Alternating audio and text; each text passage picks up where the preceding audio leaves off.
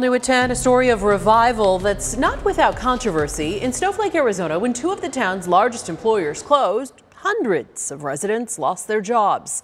Tonight, we take a look at one business that brought growth back to the town in more ways than one. Just a 3-hour drive from Phoenix, it's one of the largest marijuana farms in North America.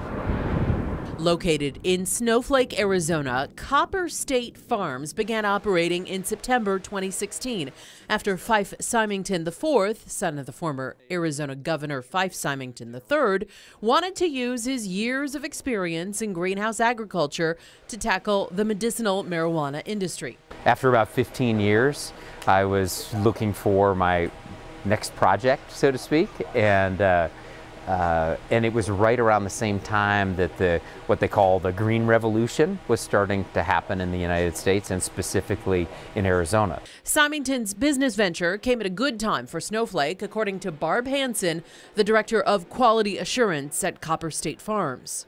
It really changed the town overall. A Snowflake resident since 2009, Hansen saw the town transform when the paper mill shut down in 2012 and the farm where Copper State now resides closed in 2015. I used to work at this facility for a couple of years when it was greenhouse tomatoes and cucumbers.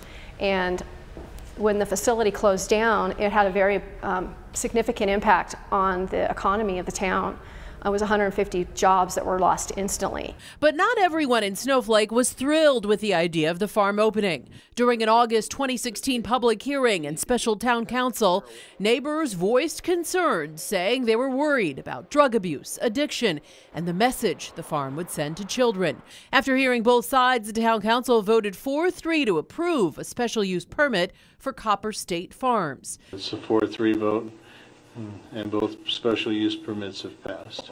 And when the farm opened, Symington says he made it his mission to hire employees who previously worked at the greenhouse, including Barb. That summer of 2016, there was just my car in the parking lot. It was me sitting here alone doing my due diligence and trying to get a special use permit to convert this facility.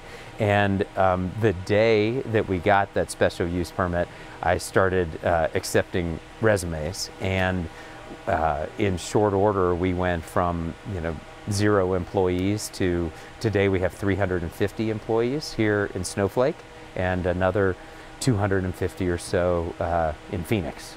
Copper State is now one of the largest employers in the town of more than 6,000 people.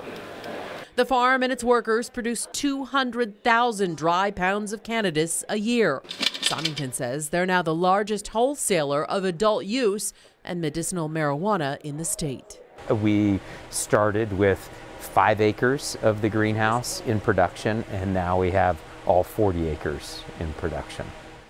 So ABC 15 followed up with some of the Snowflake residents who were at the August 2016 hearing who opposed the farm opening.